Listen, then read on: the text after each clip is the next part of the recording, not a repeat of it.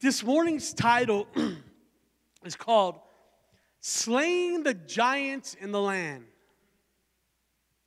Slaying the Giants in the Land.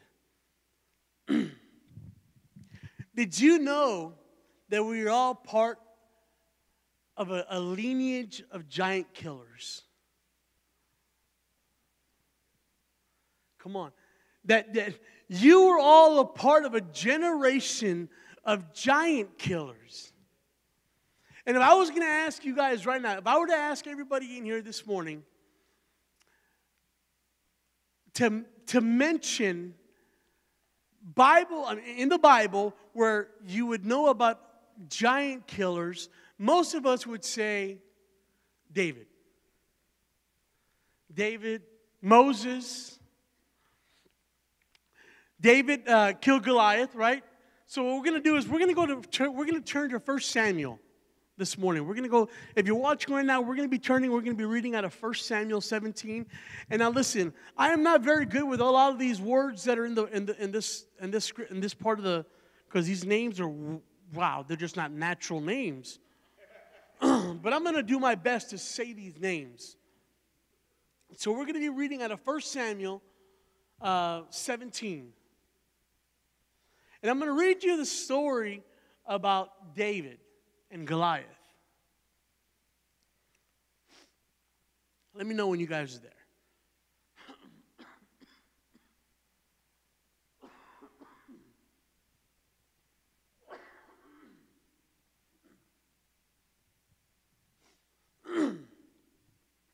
So out of 1 Samuel 17. And the Philistines now mustered their army for battle, and they camped between Soko and Judah, and Azekah at the Ephes and Damin. Saul countered by gathering his Israelite troops near the valley of Elah, so the Philistines and the Israelites could face each other on the opposite hills, with the valley between them. Then Goliath the Philistine, the champion from God, came out of the Philistines' ranks to face the forces of Israel. That's what it says. It says that he was over 9 feet tall. That's huge. It says that he was over 9 feet tall, and he wore a bronze helmet, and his bronze coat of mail weighed over 125 pounds. He also wore bronze leg armors, and he carried a bronze javelin on his shoulder. And the shaft of his spear was so heavy and thick as a weaver's beam. And it was tipped with an iron spearhead that weighed 15 pounds. He also had an armor bearer that walked in front of him, carrying a shield. So I want to give a picture, a visual. You got this 9-foot-tall giant wearing 125 pounds of armor just on the front. He's got this spear, and on the head of the spear, just the arrow part of the spear weighed over 15 pounds. Just the part where, 125 pounds, that's probably like just the average body weight, I would assume. I don't know. But he was literally carrying another person worth of armor. So, and then he had an armor bearer that walked ahead of him carrying a shield. So everywhere he went, wherever Goliath walked, he had somebody in front of him with a shield. Goliath then stood and shouted a taunt across to the Israelites. And he said this, "Why are you all coming out to fight?" He called, "I am the Philistine champion, and you are only servants of Saul. Choose one man to come down here and fight me. And if he kills me, then I will be your slave. But if I kill him, you will be our slaves." And then he says, "I defy the armies of Israel today. Send me a man who will fight me."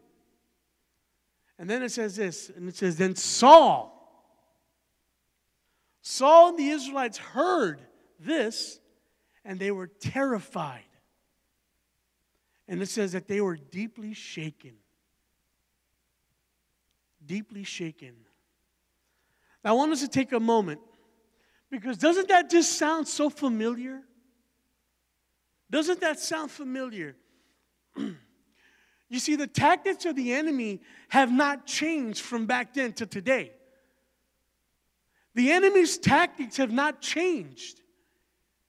He is simply adapted. He's adapted and he's evolved by the agreement that we give to the enemy.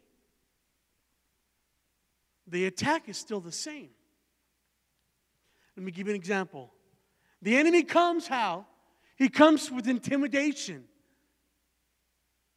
Isn't that the way the enemy comes today? He comes to intimidate us. And this passage, if you look on where it says, he wore a bronze helmet and a bronze coat weighing 125 pounds. And his armor, leg armor, he carried a bronze javelin on his shoulder, and the shaft on the spear was so heavy and thick. And it said the iron spear weighed over 15 pounds. And he had an armor bearer that walked in front of him. That is supposed to intimidate the enemy. He didn't need all that armor. The guy was 10 feet tall. He probably could have got away with just, but there's an intimidation factor. Then the enemy comes to attack our vision. He attacks our vision. How did he do it with David, and how did he do it with the Israelites? He says, I will defy the armies of Israel today. Send me the man who I will fight. You see, when the Israelites encountered the Philistines, they saw Goliath, and they saw him from a place of fear. They saw Goliath from a place of fear. They saw the giant in the land from a place of fear. They didn't see the Philistines from a place of victory.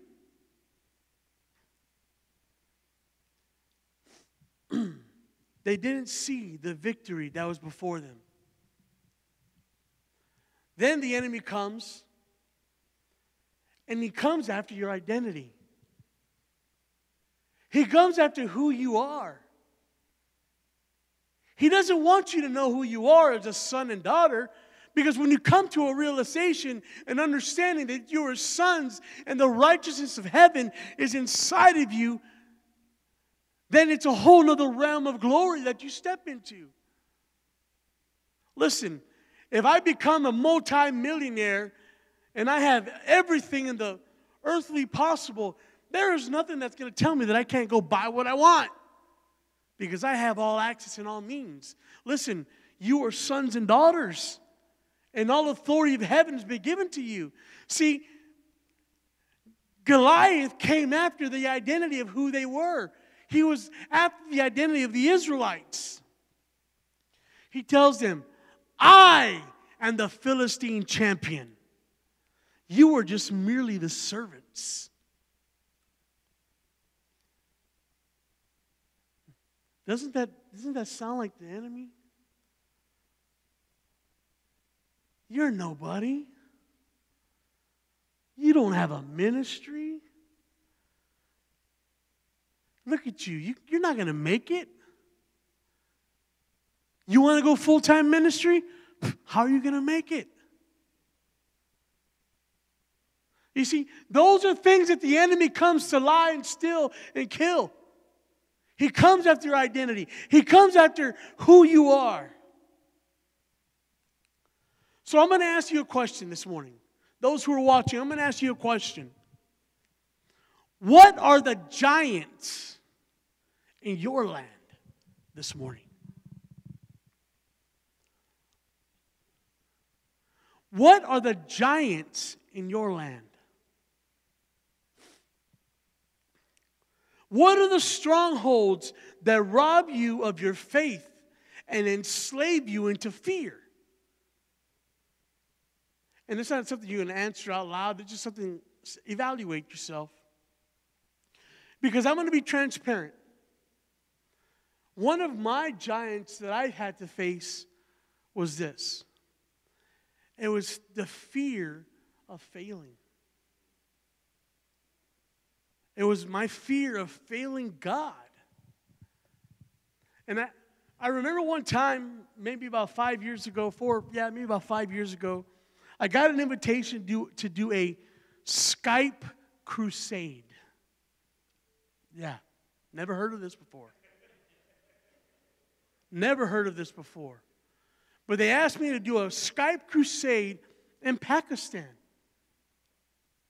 And basically what they did is they invite hundreds and hundreds of people to be a part of this crusade. And you know what? You do what God puts in your hand. But let me tell you about the level of hunger that was there in this meeting. There was a room filled with people from Pakistan sitting on the floor, Indian style, in a dirt hut with their, they're there and they're hungry. And all they're doing is looking at a little 13-inch monitor, a laptop faced this way on the table. And here I am in my studio, and I'm like, I had a big old projection in the back, and I could see all the people on the camera, and they were watching me on a little bitty laptop. And I remember I prepared myself, and I'm like, man, Lord, you're going to give me an opportunity, and I'm going to share, and I just had this grand expectation. And it came time to do the ministry, and I began to preach. And I'm talking to the camera, and then as I'm talking, my internet starts garbling up because they didn't have a good connection over there. And there's a delay, so every word I was speaking was coming in like a minute late. And I had so much that I was wanting to share. And by the end of it, I got so frustrated. I'm going to be honest. I just got frustrated because it's like, man, nothing's working. What is this? God, you gave me one opportunity, and I'm blowing it. I'm just blowing this thing. And I just remember I just stopped ministering. I stopped where I was at, and I just said, you know what? I'm going to pray. And I just began to pray. And I just began to release the kingdom of heaven, release the glory. And I remember when I was finished, I closed up my thing, and I sat there in my office, and I just began to weep. I was crying. I took this really hard. And I remember I went to my wife, and I told my wife, I said, man, I blew it. I said, I blew it. And this is real. This was an actual feeling that I was feeling, this emotion that I had. And I was like, man, babe, I blew it, man. I had one opportunity. I had one opportunity to release your heart, Father, and I had all these words that you had given me for them. And I knew it was from God. I knew that it was the Lord that was giving me these words, and I was going to release, and I blew it. And I wept. And my wife was like, no, don't worry about it. I said, no, you don't understand. Because, see, I had a giant in my land. My giant was, I was afraid. I was fearful of failing God. I was afraid to fail. I'm just being transparent. Can we do that? Can I be honest? Not everybody has it together. So I remember the next day, I wept most of the time about that. And the next day I get a call from the pastors in Pakistan. And I'm on the video Skype with them, and the pastor says, Pastor, you know not what happened. I said, what happened? They said, when you stood up and you began to pray, he said, there were 3 witches in the room. The witches stood up. And they began to shake under the power of God. Then they fell to the knees, gave their life to the Lord, and got set free. And I'm like, What? He said, and there was a little boy that was sitting in the front row. He had club feet and club hands. He stood up and his legs and his arm popped out. And the woman got sick. And I'm like, what do you mean? And then I got off the phone, the Skype with him, and I'm like blown away. And the Lord said, see, it was never about you. It was never about you. You see, Holy Spirit will articulate every word that comes out of your mouth. And for me, it might have been blah, blah, blah, blah, blah. But to them, it was like Holy Ghost, fire, power, and glory, signs and wonders, kingdom of heaven being demonstrated. That's what they were hearing. You see? And I share that because that was a giant in my land. That was something that I had to learn how to overcome. What is your giant in your land this morning? Is it the spirit of pride? Fear of failure? Maybe it's rejection. What about jealousy? What about lack of faith? God, I trust you. I believe you, God. But I don't believe you enough for my next meal. I don't believe you enough for propane. I don't believe. You see what I'm saying? What is the giant in your land? Siri? What about being a doer? Maybe it's in your identity, not knowing who you are. We need to begin to cry out for a fresh revelation of God's awesome glory and power. We must have ears to hear. I'm going to ask you a question. Whose voice echoes in your ear?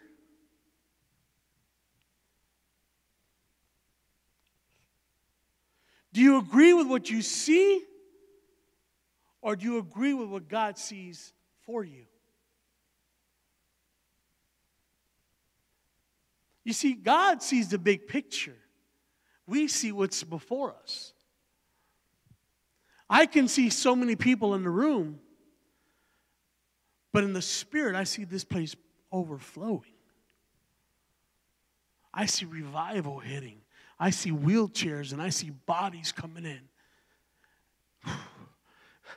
I believe that. I can see it. That's my reality. That's why we're here. That's vision. Vision lets you see when your eyes are shut. It lets us see how God sees.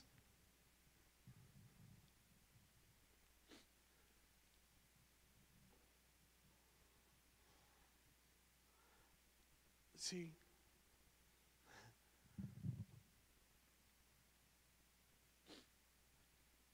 Father, I just thank you, God. I thank you for your presence, God. I thank you for vision. Holy Spirit, I acknowledge you.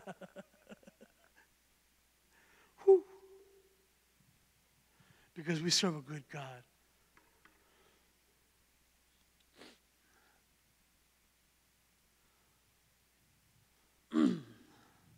In Numbers, you can read about Moses when he sent out the spies.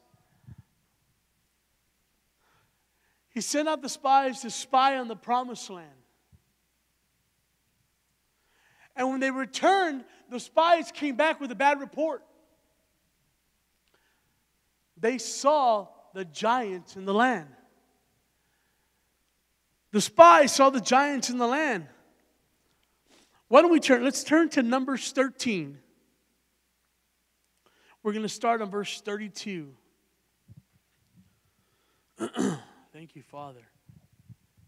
Shaka donkey. Holy Ghost. Father, you're so good. So we're going to start at Numbers 13, verses 32 to 33. And I'm reading out of the NLT.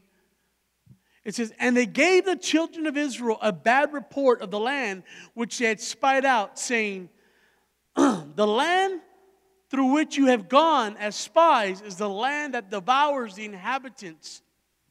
And all the people whom we saw there are men of great stature. They saw the giants. They were the descendants of Enoch. They came from the giants. And it says that we were like grasshoppers in our own sight. So we were in their sight. You see, they didn't see how God saw. They saw themselves as grasshoppers. And the reality is, God didn't see them like a grasshopper. God saw them as the giant. We have to get out of the mentality where we say, you know, it's a big devil and a little God. The truth is, we serve a big God and a little bitty devil is under our feet. That's the reality. That's the truth. Are you a Moses generation? Or are you a Joshua generation?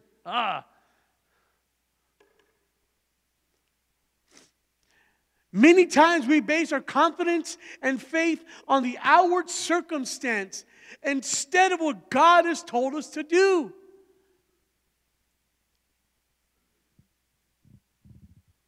Well, I've only got so much money in my pocket. Or I've only got this car. Or I only got a $5 microphone. Well, let me tell you what. When we started our ministry, we started off with a $5 microphone. And I valued that $5 microphone.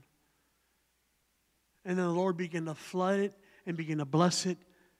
And Radio Air Jesus was birthed, broadcasting all over the world with a $5 microphone. Come on. Take that, devil. You got to see how God sees. Sometimes the Lord says, you got to do what I put in your hand before I bless you and breathe on the other. It's kind of like when you say to your kids, hey, I remember my son wanted a guitar. And he's like, Dad, I want this guitar. I was like, you know how much that guitar costs?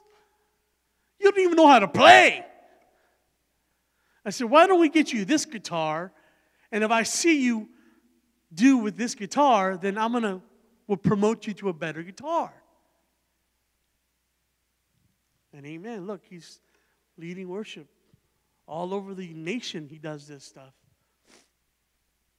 We have to anchor our faith in who he is rather than what we can do in our own strength. Now, let's talk about these giants real quick. How big were the giants in the land? Has anybody ever thought about that?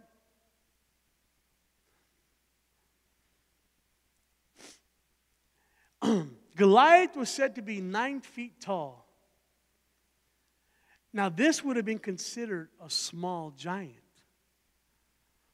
9 feet would have been considered a small giant.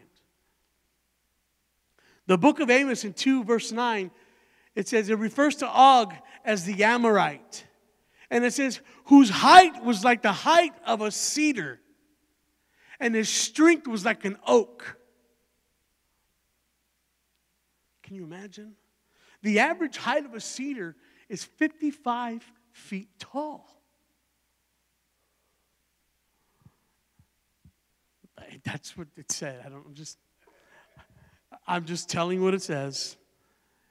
55 feet tall. And it was said that this was an average height of the giants in that time. And I'm not going to get all spooky and kooky and we're going to go into a whole other thing about the giants. I'm reading what's in the Word. And if you have a problem with the Word, then you take it to the Word and you take it to God. But I'm telling you what the Word says. But let me tell you what. We've had encounters where we've seen angels. And me and my wife were just talking about this the other day. Like, well, no wonder the angels are so big and so massive and so to the sky. Man, they were trampling on these giants in those days. Come on. Holy Ghost. Kicking some giant butt. Og was a king. He was the king of Bashan. And he was likely the tallest man mentioned in the Bible. Og's destruction is told in Psalms 135 and 11. So that's for your notes. Psalms 135 and 11 and Psalms 136:20. As one of the great victories of the nation of Israel. Deuteronomy 3:11 says this. King Og of Bashan was the last survivor of the giant Rephaites.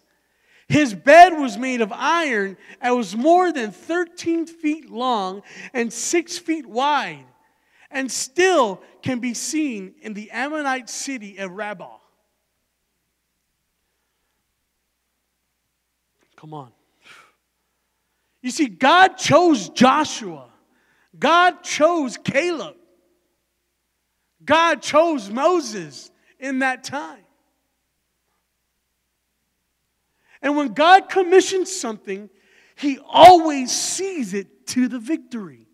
He doesn't commission you and say, oh, you're on your own. He doesn't do that. He says, Jeff, I've called you to be an overcomer.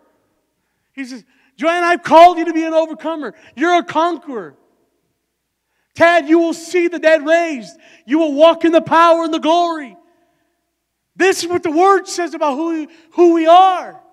And when God commissions you, when God sends you out, nothing can stop you. Nothing. You see, God commissioned Joshua. And Joshua 10:8, it reads this. This is what God's telling Joshua right here. In Joshua 10:8. He says, do not be afraid of them, the Lord said to Joshua. For I have given you the victory over them, and not one single one of them will ever be able to stand up to you.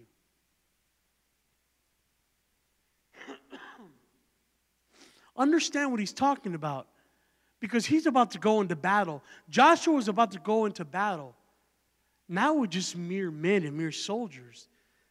He's about to go and fight the giants. 15 feet tall, 20 feet tall, 9 feet tall, whatever you want to call them, giant. Anybody over 7 foot tall is wow. God promises Joshua the land, the promised land. And guess what? You and I are all recipients of the inheritance of the kingdom of God. There's a promise that God has given you that you have an inheritance of the kingdom. We are all recipients of the promise. In Joshua 1, verse 3 through 4, it says that the Lord made a covenant with Joshua and told him, everywhere you put your sole of your foot, I will give to you. Be strong and of good courage, and do not be afraid, for I am with you for all the days of your life, and I am going to give you the possession of the land. Come on. Joshua knew who God was. He knew the promises that God had spoken over his life. But see, Joshua didn't have a relationship with God the way that we do. He didn't see through the finished work. He didn't see through the lenses of Jesus. He saw through the types and shadows and pictures. He didn't see how we see. Where we can walk in the intimacy in the garden That's a whole nother way of looking at the relationship with God. How much more do you and I possess as sons and daughters? Because we are grafted. Listen, we are grafted in the righteousness. We are grafted in the righteousness. We are grafted in the intimacy with the Father.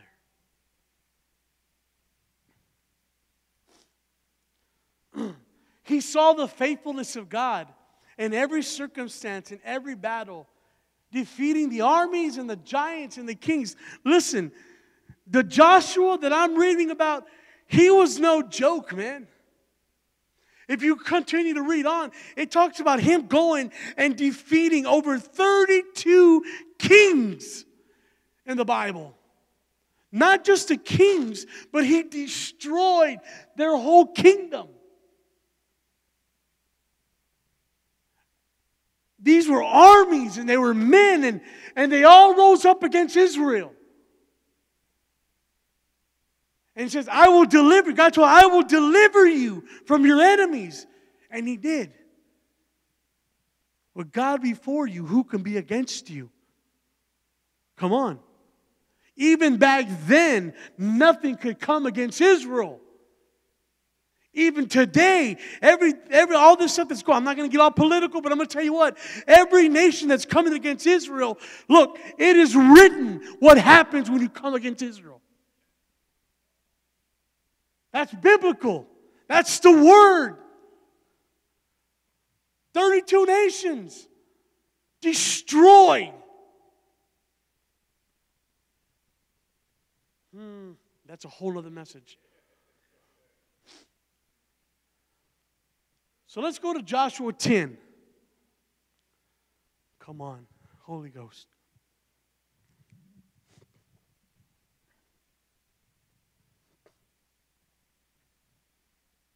Alice, can I have one of those waters, please?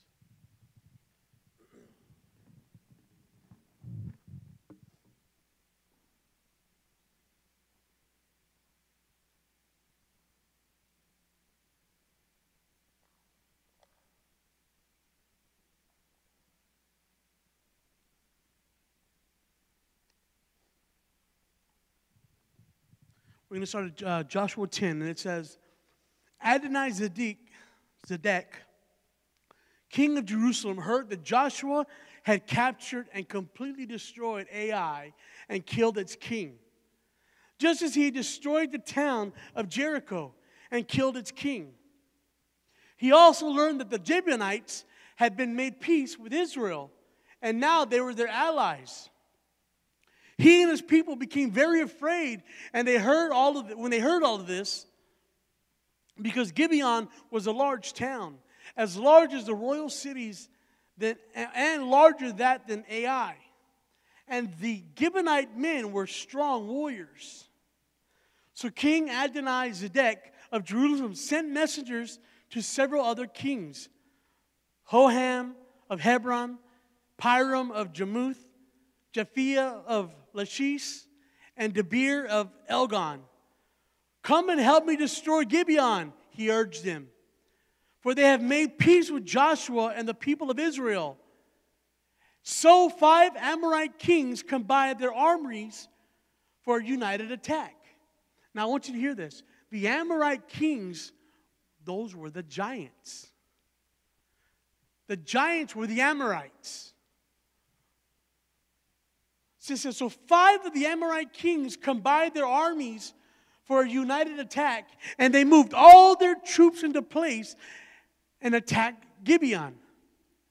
The men of Gibeon quickly sent the messengers to Joshua and his camp at Gilgal. Don't abandon your servants now, they pleaded. Come at once, save us, help us. For all the Amorite kings who live in the hill country have joined forces to attack us. So Joshua and his entire army, including his best warriors, left Gilgal and set forth for Gibeon. And then the Lord says this, do not be afraid of them. Listen, These were the giants. These were the armies of the enemy's camp. And Joshua is about to go and help somebody. And the Lord says, don't be afraid of them. Come on, that's what the Lord tells us. He's like, Bill, don't be afraid, Bill. I got you. Don't be afraid, Jody. Don't be afraid. This season's going to be awesome.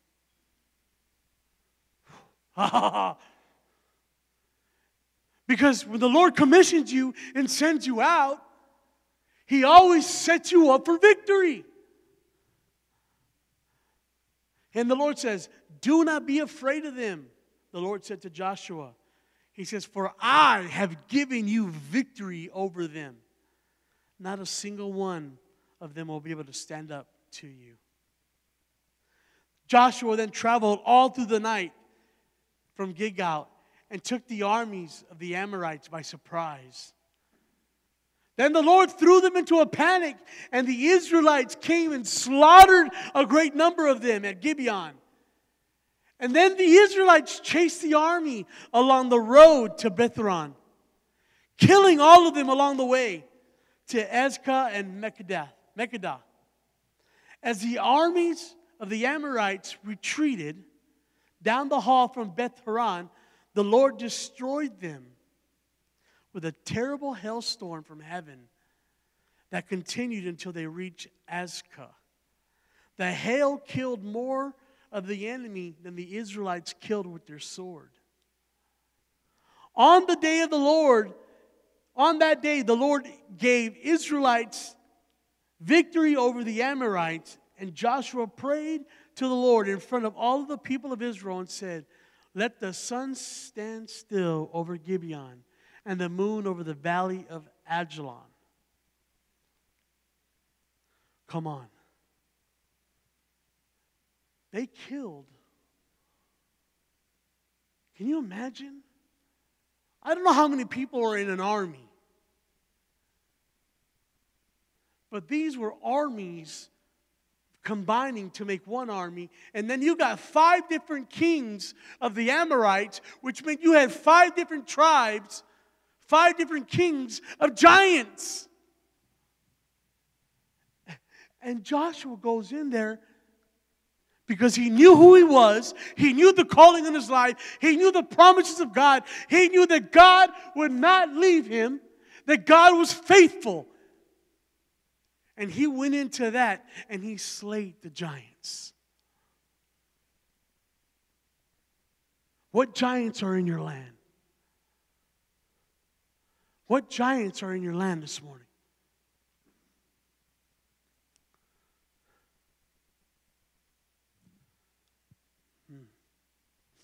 Joshua 11:21 reads this. During the period, Joshua destroyed all of the descendants of Anak who lived in the hill country of Hebron, Debir, and Anab, an entire hill country of Judah and Israel. He killed all and completely destroyed their towns. None of the descendants of Anak were left in all of the land of Israel. Some still remained in Gaza, Gath, and Ashdod. So Joshua took control of the entire land, just as the Lord had instructed Moses. He gave it to the people of Israel and to their special possession, dividing the land among the tribes, so that the land finally had rest from war. You see, it's time that we begin to take back the land that the enemy has stolen from you.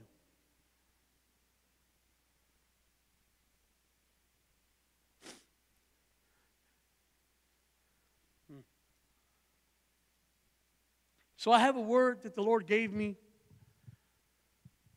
last week sometime, and I'm going to share this word because I feel it kind of comes along with the season that we're in.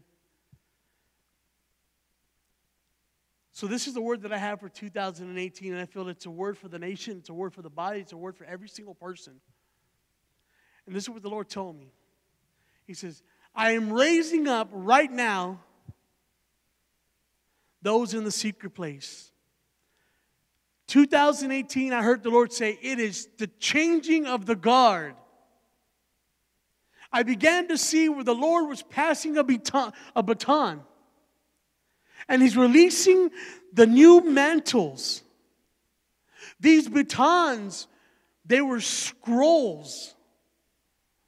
But they were scrolls and swords together. It was like the scroll was in the hand, but it was a sword. There were scrolls and the sword, and they were being used to bring an increase of the prophetic. There would be an increase in the prophetic word, and the sword would bring the correction to the bride. The scrolls carried the wisdom and the blueprints from heaven for the season at hand. The guard is changing, as are the watchmen on the wall. The new breed is being positioned right now. They will be the carriers of God's presence, and they will be full of stamina, passion, and reverence for God. God is raising up the remnant people now, the remnant bride. It's the new breed rising, the giant slayers. These are the ones that nobody knows. They're not the ones looking to be in the limelight. They're not the ones seeking the attention. They are the giant slayers. And I've always said this. If you want to be a giant killer, you got to hang out with giant killers. Bam. You can't kill giants hunting for rabbit. You just can't do it.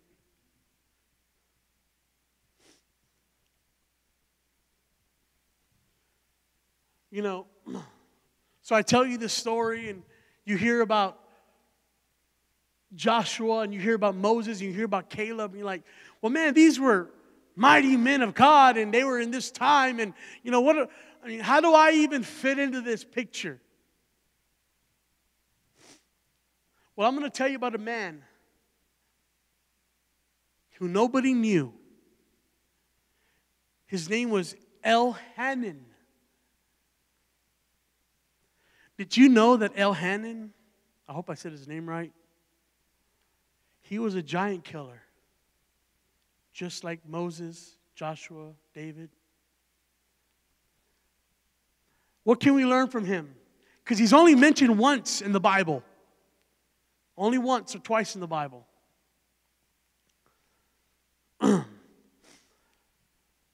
Sometimes our victories and our accomplishments may be similar in magnitude, but they're not, because we're not well known, people don't acknowledge the victories and your accolades. Give me an example. You can see somebody like a Reinhard Bonnke, they can give a word. And that word comes with a... And everybody all over the world will gravitate to that word. But then somebody who doesn't have a following like a Bonnke or somebody will have such a powerful word from the Lord. But people won't receive it because they're not known like the Lou Engles or the Bonkies or the Maheshes. But it doesn't devalue the word because what they're speaking is truth. You see, Elhanan wasn't a David, he wasn't a Joshua, he wasn't a Caleb, but he was a giant killer. He killed the giants.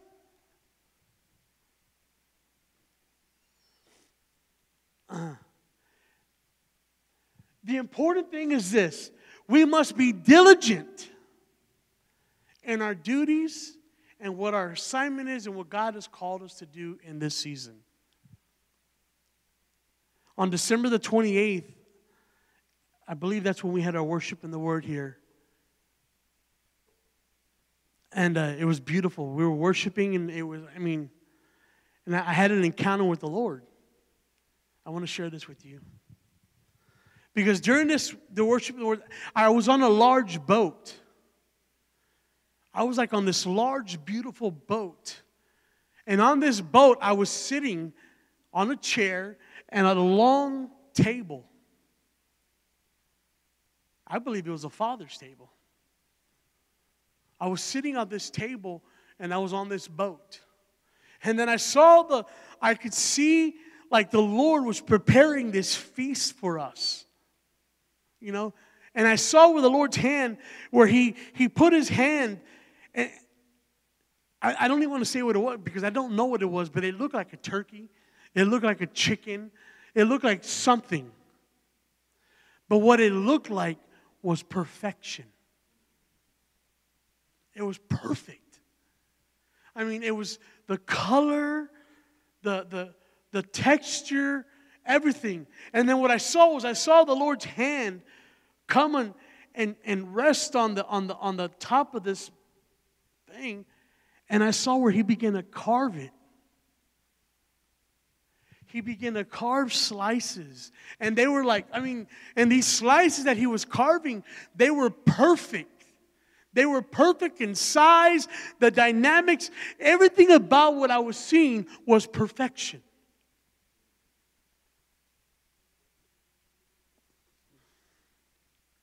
And then I saw where the Lord, He went, and it's kind of like, Thanksgiving, when the person's cutting the turkey, and you come up with your plate, and they cut you that piece, and they lay that piece of, but it was just done so eloquently and so, like the Lord just kind of was serving me up this beautiful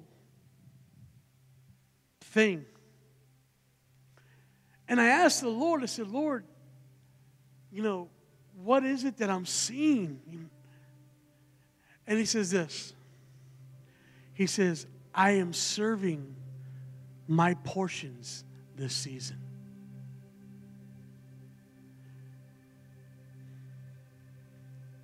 They are perfect, and every portion is healthy.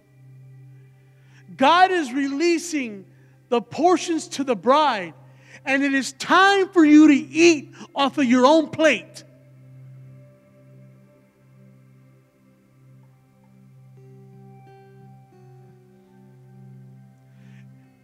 Not your neighbor's plate. Not the person down the street. He says, I have served you a portion this season, and it's perfection. It's healthy.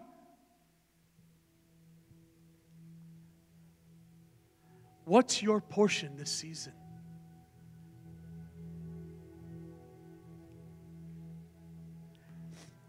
Eliahan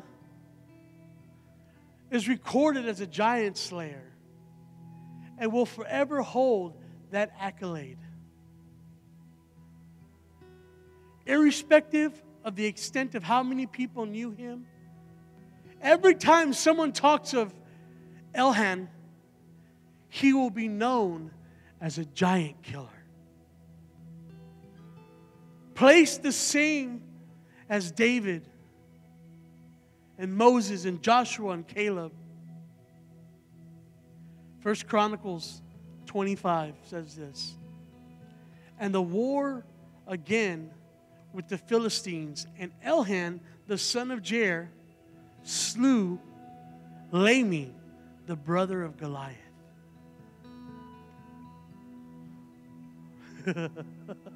Come on.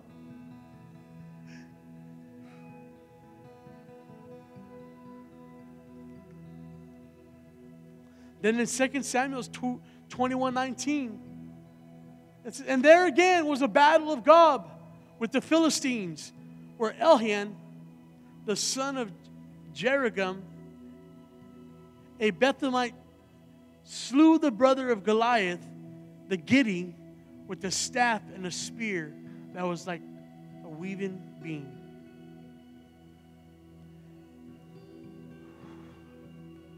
You are called to be a giant slayer. You are called to kill the giants in the land. If not you, then who?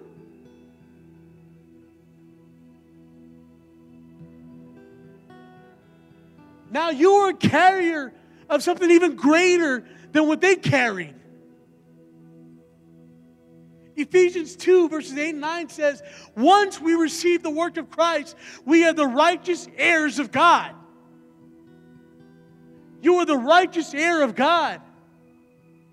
You have been accepted into the family of God. And this truth defies your identity in Him. Now listen. As we prepare and we enter into 2018, let's prepare for victory.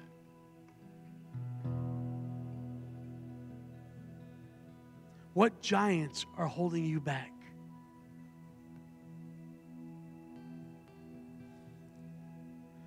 Just like Joshua, God has promised you a great inheritance.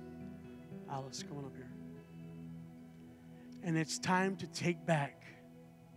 It's time to recover. It's time to restore. It's time to take back the land that the enemy has stolen from you. Before we move forward, I want Alice to share what she has. I was praying one night at Worship in the Word in the other room over here one night. And this was when we first got here. And the Lord had took me into this encounter. And the Lord was showing that to me again today. And I believe it's the timing of the Lord for me to share this for the region and for this area. And even for some of you that are watching for this new year, this is the Lord even speaking to you. I began to see, and I began to see the ground shaking underneath my feet. And then as I began to see the ground shaking underneath my feet, I began to feel this fear come upon me. And I began to see the enemy walking and moving in its army. And I began to see the staffs and their tools and all their warrior things they were carrying. And every time they took a step forward, they would make this loud sound to the ground. And I began to see these gates. And as I began to see the gates in different areas, in different places, I began to say, oh my God, we can't let the enemy get to the gates. We can't let them take over the gates. We can't let them be at the gates. Because the gates represent what goes in and what comes out. And all of a sudden, I'm standing there. And I began to see the angels come from heaven. And the enemy thought that it had won. The enemy thought that it had gained ground. The enemy thought that it was able to take captive every single gate. And all of a sudden, within seconds, I began to see the angelic show up from heaven and began to take over the gates. Before the enemy even took another step forward, the angels and all of heaven began to come and put the gates together again. Where the destruction of the enemy came to the gates, I began to see the angels begin to take hold of the gates and take position at the gates again. And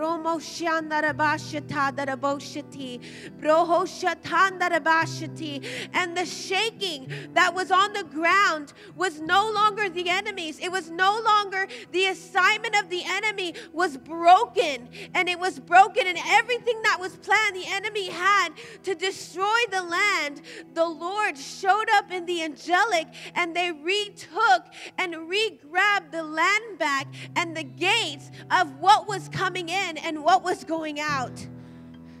So God, this morning, God, Roma hashata droboshini narabashiti. Brohoshata droboshando roboshiti. Hoshatondo roboshata darabashiti. Broshatondo roboshiti. There will be a shaking in heaven, God, this morning, God. There will be such a shaking, God, and the changing of the guards, God, and the changing of our spirits, God, will begin to change this morning, God. And we take hold of the land in this place, God, that every assignment of the enemy, God,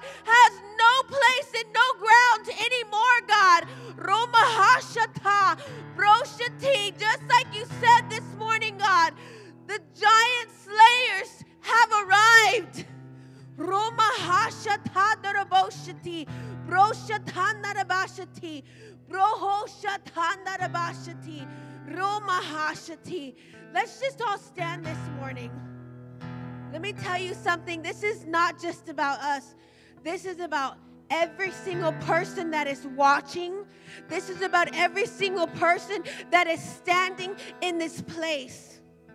Roma hashatanda rabashati. Shonorabo shatanda hashata. Broho hahashana ashata. Roma hashatanda raboshata. Roma hashatanda raboshata. Oshatanda raboshatona raboshati. Shinaha rabahashata. I speak to every spirit inside of you right now. Let there be an awakening in your spirit this morning. That wherever you're watching from, wherever you're at, if you're standing in this place, that there would be such an awakening in your spirit that you would no longer be asleep any longer. Roma hashatanaraboshati. Roma hashatanarabashati. We call forth the giant slayers right now.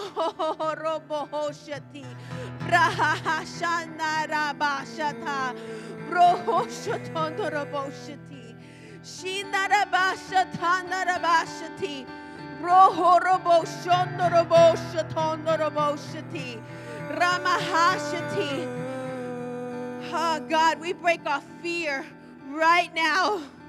We break off fear, fear, fear, fear.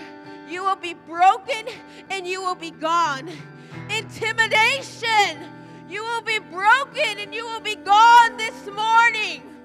You will not exist in this place any longer. You will not exist in the homes of those watching and those here, God. Roma hashatadaraboshatonoraboshati. Shinarabashatadaraboshati rabahashati. Shinaraboshatondaraboshati.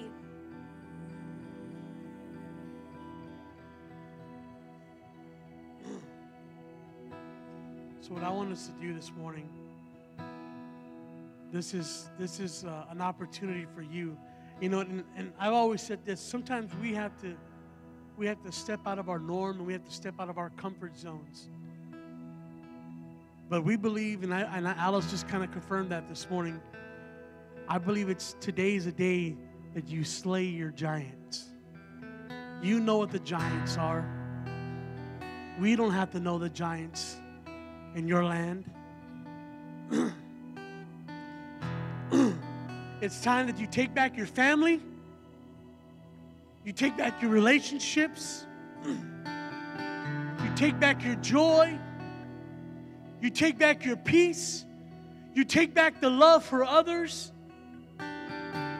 Who's willing to cry for restoration this morning?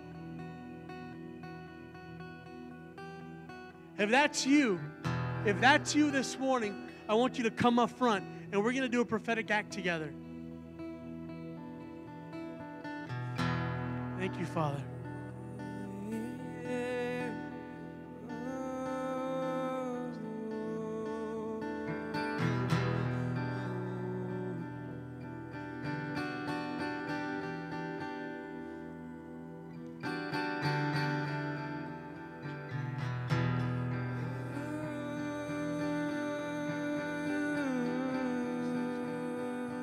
So, Father, we're just going to do a prophetic act. As I'm just going to do this. We're just going to begin to wave the sword this morning.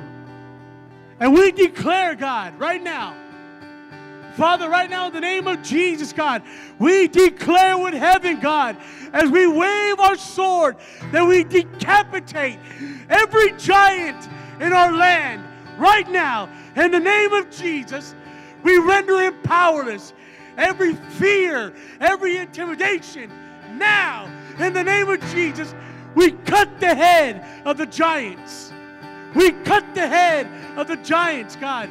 And the same way you were before Joshua, Caleb, Moses, that you would go before us, God.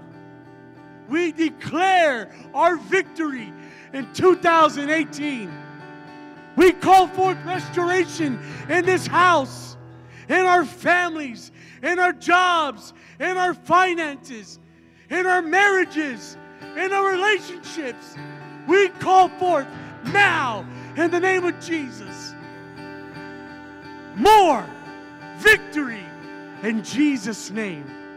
Amen.